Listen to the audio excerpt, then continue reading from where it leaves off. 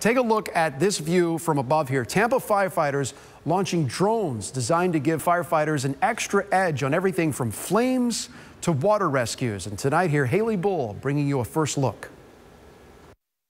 When an emergency is unfolding on the ground. This is science fiction.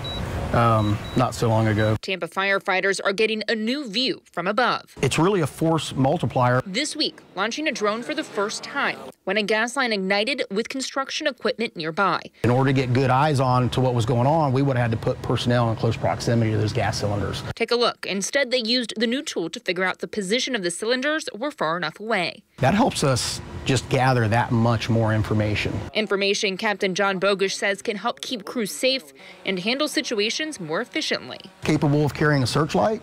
It's capable of carrying a speaker. Now with the department's 2 new drones. Firefighters say thermal imaging on the drone can help spot a human thermal signature. Take a look. That can help in situations like seeing through smoke or a search and rescue.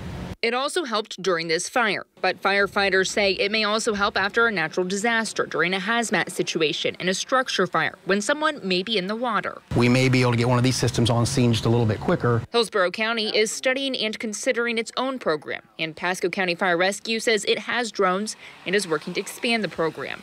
A program this fire captain believes is almost indispensable. It's pretty striking to me. In Tampa, Haley Bull, ABC Action News.